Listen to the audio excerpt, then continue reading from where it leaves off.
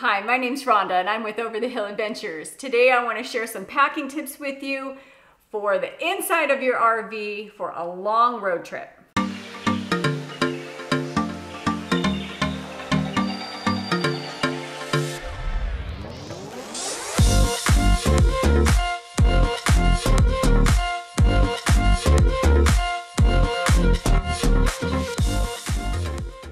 Welcome back to Over the Hill Adventures.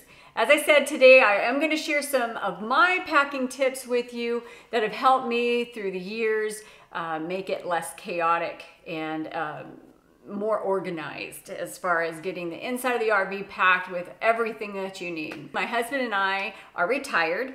We are part-time RVers, but we will take road trips. We'll be gone for a month or so at a time. So it's a little different. When you're full-time RVing, you have everything you need in your home all the time. And you know, if you don't, you stop at the store and grab it. But when you're part-time RVing, you have things at your home, you have things in the RV. And if you have 2, 3, 4 months in between trips, it can get a little confusing what's where. I actually have created a Google Doc here that's got all my RV items to replenish and my RV items to pack. It is kind of a growing list. It's a living list. I will place the link in the description below that it has a template for the list that I use, and then you can create your own. It'll have some of the basic stuff, but you're welcome to, create your own and make your own list and add things to it. But I did want to share that we are part-time RVers, like I said, and in the past, a family of 6, I was packing for everyone. It was so chaotic and stressful. I was ready to just stay home by the time the packing was done. I was exhausted. So hopefully this will help you have a little organization before your trip so that when you leave, you're not exhausted and ready to just stay put. So tip number 1, leave essential items in your rig. This way, when you're ready to pack for your trip, you've got a lot of the things already packed. This has been a process. So by shopping clearance racks and Amazon and yard sales even, I'm very frugal. So I'll shop and then I'll purchase extra items that I can leave in the trailer. So it's been kind of fun. I'm always on the hunt for something new and fun.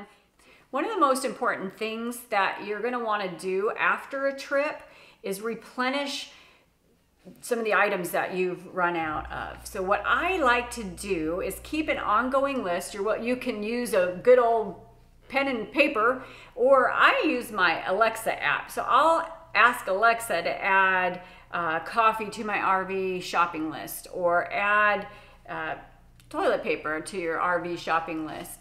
You can keep track of it that way, things that you run out of that you need to replenish. Another thing that needs to be replenished after every trip seems to be the first aid kit. So your Band-Aids and different medications and things, over-the-counter medications and things like that. I will always leave extra stash in there so I'm not having to pack, ibuprofen or Tylenol, things like that. So that's important to leave those in the trailer as well. So now once you kind of replenish the items that you have in your trailer that you want to leave in there, then you have to start prioritizing, categorizing the things that you want to take with you for your trip. So I make it a top priority to start with the medications, because my husband has medications that he relies on day to day. I have medications I rely on day to day. So a couple weeks prior, we always make sure that we're going to have enough supply on our trip. And if not, you start calling in those orders and get the refills done as soon as possible. And don't forget your dogs too. Like our old dog, he's got back problems. He's on a doggy ibuprofen. So we gotta make sure he's got his medications too. And then on to the clothing. We like to leave our raincoats in there, and that way they're just in there ready to go. And then also we want to make sure we bring our jackets, a little heavier jackets. We live in Arizona where it can be 120 degrees when we're packing. So we forget it can be cold places. So on my list of RV items to pack, I make sure I put gloves, beanies, hats, things like that on the list, because you don't want to forget that weather will be unpredictable, and that you want to make sure that you are prepared for different weather. And vice versa, if you live in a colder climate, make sure that you pack some shorts, some flip-flops, especially the flip-flops if you're going to be using the showers there at the RV parks. We will go out to the trailer. I would like to share with you how we do pack our clothing. And I've found that we tend to overpack. We have the room, so we'll throw a few extras in there, but I'm finding that a week's worth of clothes, give or take a few, probably give a few days, a little extra days, you're probably covered. I'm doing laundry about every week when we're on the road, and so a good week's worth of clothing is probably more than enough. You want to make sure you pack your shoes. Sometimes it's honestly, I have been so focused on all the other things that I forget the shoes. I mean, I haven't literally forgotten them, but I was like, I get them in there finally, but I've got it on the list so we don't forget the shoes. Now on to the food. When you pack food, gets a little tricky for me. I don't feel like I can actually start packing my food until my refrigerator is cleaned out and cleaned up. Kind of like when you invite people over to your house and you kind of forces you to clean your house. So the same thing, when we're gonna go on a long trip, it forces me to clean out my refrigerator. So start in there, start by checking your the expiration dates on items and getting rid of items that are expired or that won't be any good by the time you get back from your trip.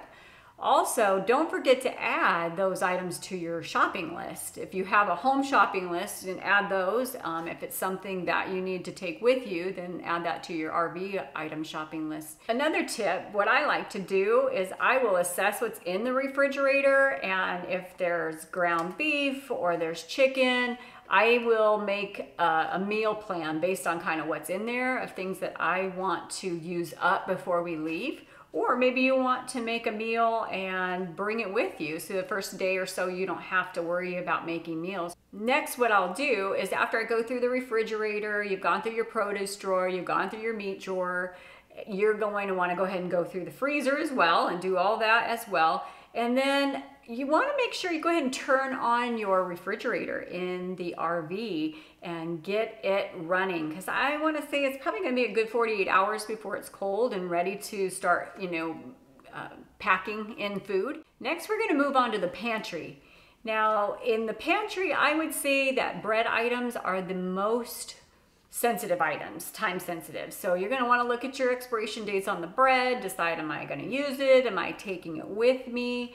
And go ahead and start a spot on your counter or your table that you want to start putting things that are going to go into the trailer, because you can start packing up pantry items. There's, why not? Let's get them in there. What I like to do is grab my laundry basket and I kind of pile things in that laundry basket, and I will take it into the trailer and go ahead and put things away in the pantry.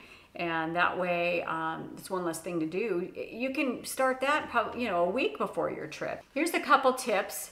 I like to go to the grocery store for our RV trip at least 2 days before our trip. And probably not much sooner than that. But I don't want to go the day before because it is a chore in itself. And then the night before our trip, we order takeout, or we'll go pick up food. So just make it easy on yourself. Don't try to plan a meal that night necessarily, because there's always going to be those last minute things that you have to do, and don't make cooking one of them. Now, if you have pets, don't forget all their stuff too. And if they're like mine at all, mine gets so nervous and they start seeing us pack, or God forbid we bring out a suitcase, they're beside themselves. But what we'll do is we'll start packing, but we'll put their stuff by the door so that they can see that they're coming to. Now, don't forget, you got to pack your toiletries and your electronics, and a lot of that stuff is best packed the night before. And that's why I've added a lot of those things to my RV list of items to pack. And you want to make sure that you don't forget, your cell phone chargers, and we have headlamp chargers, things like that. So another item is usually the last thing that we pack are our pillows. If you're like us, we don't leave pillows in the trailer because we have like our favorites. So make sure you pack the pillows, very important. Now let's go in the trailer and take a look. I want to show you where we pack our stuff, how we store our clothes, our shoes, all those things. And hopefully this helps you guys. It just should be some simple tips. I know you're going to find your own way, but I wanted to share this because it is a very timely chore, packing and getting everything in there. And if you're driving down the road and you realize you forgot something, just embrace it as part of the adventure. All right, let's go take a look. So we're in our Grand Design 2500 RL, and this is what we use for the pantry. So we do have it, it's 2021, and this is our pantry space. So what I use are these bins. Not a huge fan of it, but you know, it is what it is. It is at a slant, so it makes it a little bit difficult, but it works. So it fits, you know, it fits these bins, a couple this way, and then these can be side by side. So you've got those. But I've got my pantry items that we need there, and then I brought a few other things in. Oh, the husband doesn't know I got this, but it's coming with us. So I've got an emergency cheesecake to make. So I just try to put a few items in there that we, you know, that we will need to take with us. Of course, we can go grocery shopping, you know, on the road, but this will get us started, and it gets a few things out of my pantry. I've checked the dates on them, made sure everything was good. I do have to add salsa to my Alexa RV shopping list, so I'll make sure to do that. Alexa, add salsa to my RV shopping list. I've added salsa to RV shopping. Up above the TV here, I have these bins that I bought at, this is from Home Depot, and it actually was $2.47, and I love them because they're just real bendable. But I kind of use this as my produce, and then I can throw some onions and stuff in there. It's like a little fruit and vegetable basket there. Got extra paper towels up there. We've got a little basket back there that has the stuff for the picnic tables, just your forks and knives and things. We've got our rice cooker steamer here, and just a few little extra things. We have so I have some flour, and then we have sugar. I've got to find another bin like this, or a little container for our sugar. And we have our toaster back there, and then just our little packets and things up here. But that's how we store. Okay. But that's how we store our items. There's plenty of store space in this. I find that we've got plenty of room. Never hurting for room in this place. I mean, I don't think we ever use it all, do you? No, we don't. We don't. We have the under the dinette storage. So just to pack it easier, I like to take all this off. It's just not the easiest thing to get to once you, but I like to store it this way. So this is where I'll store like our extra water and drinks and things like that. So up underneath the dinette. This side we've made the pet bin or pet cubby. So we packed towels just in case they get dirty and need a bath. So I've got bath towels for the dogs. We got a protecting blanket that we'll put on our couch for the dogs so they can get on the couch. I've got their bowls. Very important. Got their treats for the road. Also, we will put all their food, canned food, their dry food down here as well. Love this little cubby up here for the paper towels. And this is what I wasn't sure what I was going to do with this, but I'm actually leave napkins are up there. I leave my little napkin holder up there. These are our placemats that I leave up there. And then paper towels, so it goes a couple deep, and they're not coming out. You know, you kind of can squish them to get them out, but they're not going to come out on their own. So this is a perfect little spot for that. And while we're talking packing, these are things that should already be in here. You've got your paper plates, you got paper bowls. I'm not sure, but I just thought these were really cute, and I got them at the Dollar General. Looks to me like a 1-scoop ice cream bowl. Oh, that's perfect, huh? and then we can even share. But anyway, these are the kind of things that I go roam around stores and, oh, that'd be perfect for the trailer. You always can find things you just never knew you needed. But we have our bowls and a pie dish so I can make my cheesecake. But anyway, so that's just kind of how that goes. I do keep back in there.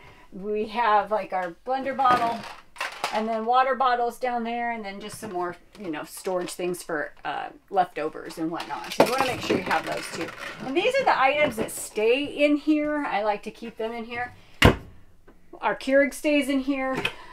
We've got cups and coffee mugs. I do like to keep our little, what would you call, percolator.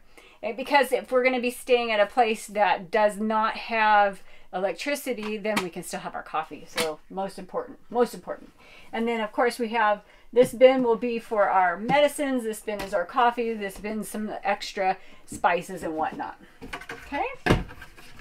The spices also are over here. We've got all our spices here. If you haven't seen my storage ideas video, this is, I actually installed this and we love it. We absolutely love it. We just kind of keep the extra olive oil. There's Dawn, there's some dish soap, cooking oil, sanitizer, things like that. I like to keep the sanitizer here because when we come in from a rest stop and we need to just put something on our hands real quick to grab food out of the fridge, then it's nice and handy. I really like the sliding drawer that's under here, underneath the bed, and this is where we put our shoes. Like I said, we are almost ready to start packing in our clothes and whatnot, but this will hold Stan's shoes, it holds my shoes, it's great. Slides back and forth, there's plenty of space still up underneath the drawer.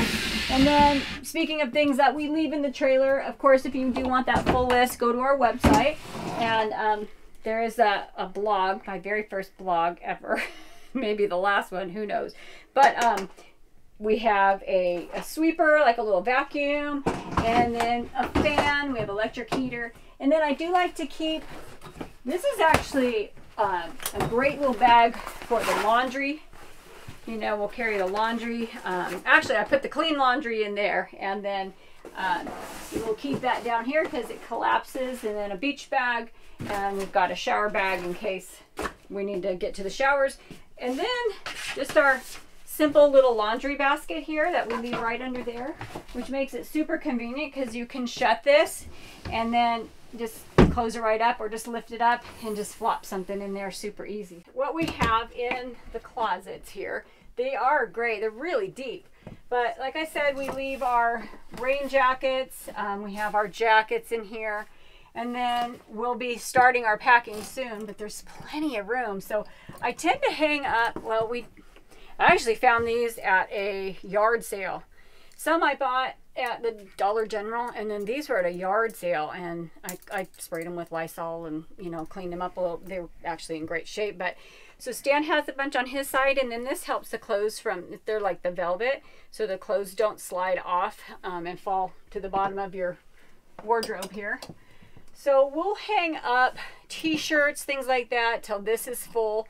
And then in here right now, I actually have an electric blanket, and that is ready to go on. And then I actually have I don't know if you can see to the back of there. It's a little storage bin that keeps our extra set of sheets in there. That's probably this wide, and that's like to the back here. We have that. So there is so much space. So that will be our clothes. You know, in here we're going to have our undergarments, pajamas, things like that, t-shirts and things like that. There's just the drawers are deep. There's plenty of space. And like I said, you're going to do laundry about a week in. So, you know, if you fill these up and overflowing, you're probably taking too much. So start weeding out what you probably don't necessarily need. And don't forget, you're going to buy t-shirts too from the places that you go, your souvenir shirts. So you're going to always have come back with a little more than you started with. So up over the bed, these cubbies are great for. So what we'll do is we put our jeans up there. I've got some sweats, and then workout clothes. And I just kind of do 1, 2, 3. You can actually do double row, you know, if you wanted to. You can have your workout clothes, things that you know, sweats, things that you're not going to use that often. I thought about getting bins, but there's not a lot of space right here. And so I figured that's probably more hassle than me getting, you know, up on the bed like this and just getting to my clothes like that. And then Stan will have, you know, plenty of room on that side. They're nice and deep and plenty of space. Of course, if you don't want to forget your hats, your beanies, gloves, things like that, because it could be a little cooler. So I have these little pocketed hanging storage things, and they hold our hats perfect. And you've probably seen these in my storage video, but I'm just going to show you. This is what we do with the little things like that. You can actually use them for your chargers and things like that if you wanted to. Stan's got one on his side. And then we'll use we have the command hooks hanging up here, where we'll hang, you know, our jackets and things. As we travel, we'll have things that we use more often, sweatshirts and things like that, that'll hang from here. So this is my first aid kit. It's graduated from this little tiny red bag to this. So, but these are the items that are going to be on that Google Doc that I have. So it's like Benadryl, and it's like Neosporin and tape and Band-Aids and things like that. So night medicine, day medicine, things like that that you're going to want to make sure that you replenish after each trip. You want to just either jot that down or put that on your Alexa shopping list. This is a little bit bigger. I wasn't sure where I was going to be able to keep it. It doesn't fit in the little cubbies there. It doesn't fit above where I've had things before.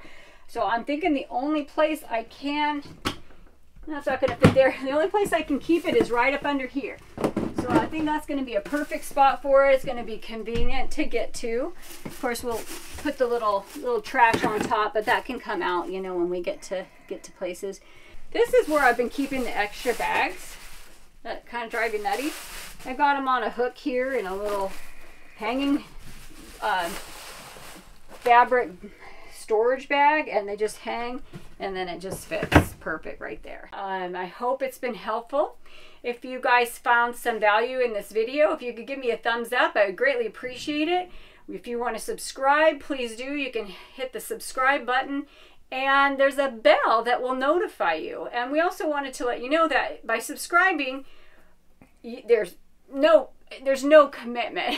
And there's no cost. And there's no cost. It's free. Just, if you are interested in the Google Doc template that I've started for you, you can go ahead and look in the description below, and you can open that Google Doc, and then you can add things that you'd like. If I can help you in any way, organize, give you ideas. If you want to share ideas, I would greatly appreciate it. I love it. I appreciate that. I love this community. For a more extensive list on the items that we like to leave in the trailer, check us out on overthehilladventures.life, and that's our website, and you can check out the blog that's on there, and that'll give you a list of the things that we like to keep in the trailer. And you can get to our videos that way. It tells a little bit more about our background and all. So we thank you for joining us. Thank you guys. We appreciate you, and God bless you.